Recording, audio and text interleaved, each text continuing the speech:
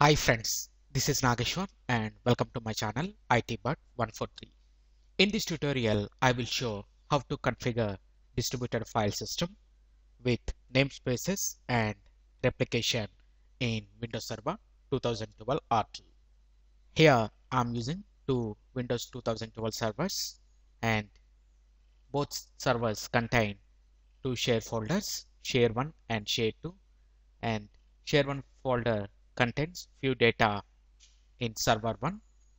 Now I want to replicate share 1 data with the share 2 data after installing distributed file system replication.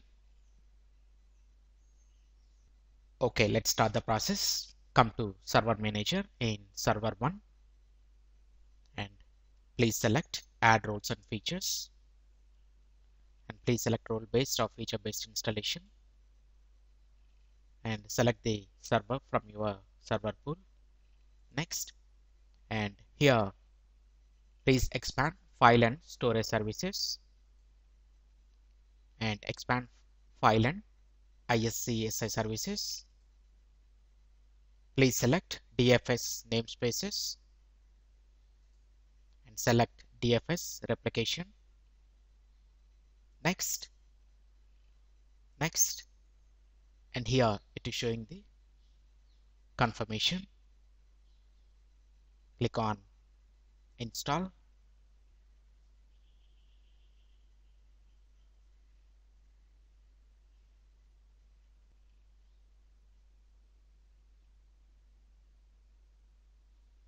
After installation succeeded on your server, close this.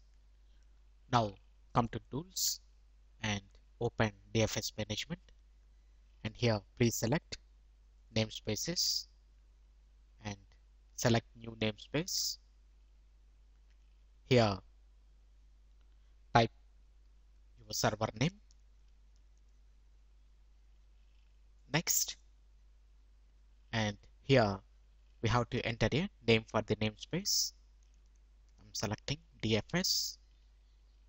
Next, and please select domain-based namespace and enable Windows Server 2008 mode. And here it is showing the preview of domain-based namespace, your domain name followed by the DFS. And next, create, and you have successfully completed new namespace wizard. Close this. Now expand namespaces and select domain-based namespace and right click. Here please select new folder and select a name, share 1, and here it is showing the preview of namespace. Click on add, browse, and select share 1 folder. Okay,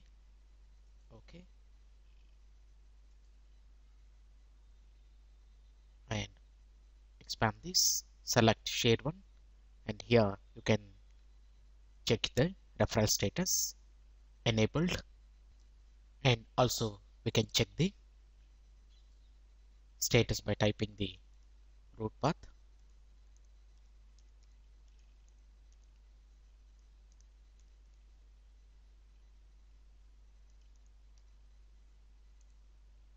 And here we have the share 1 folder. Similarly, I want to add a folder to server to share folder. So again select this, right click, new folder, and type share to, add, and browse, and here please type the server name is the second server and click on show shared folders, and here I got share 2. Okay, and here we have created two folders in DFS namespace. Let's try to browse the domain-based namespace, server DFS, and here we got two shared folders, and right click, come to properties,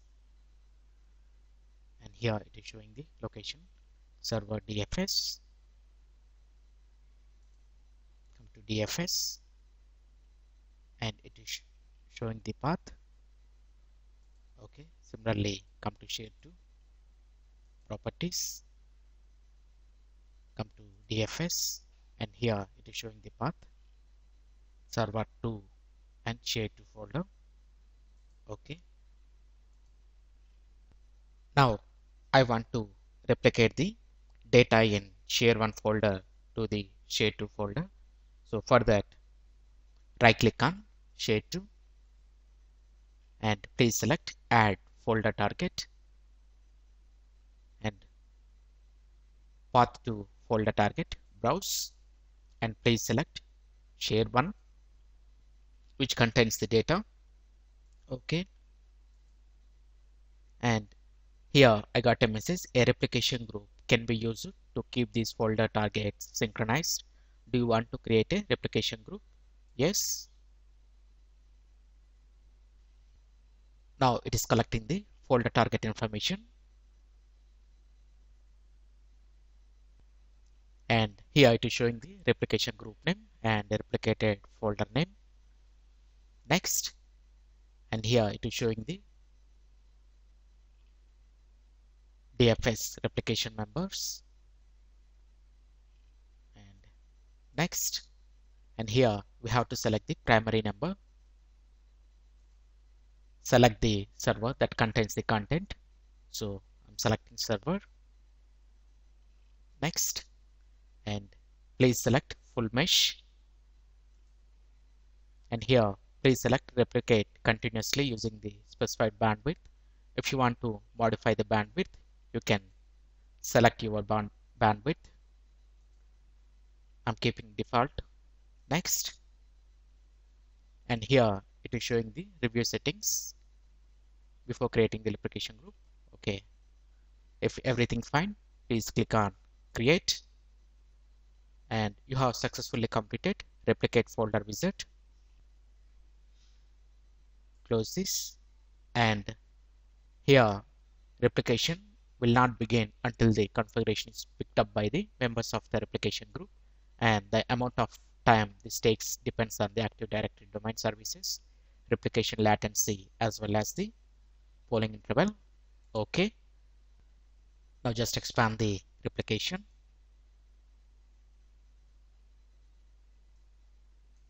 and here it is showing the replicated folder. Now come to server 2 and open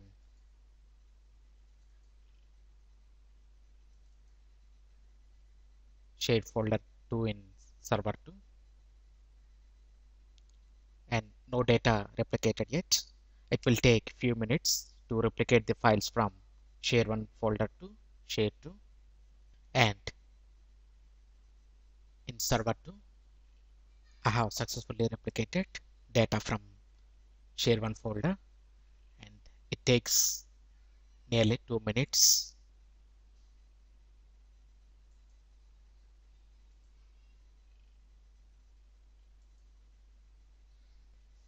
Now come to server 1 and minimize this, and here you can observe the green replication signs on the share folder 2. So like this we can configure distributed file system along with namespaces and replication in Windows Server 2012 R2.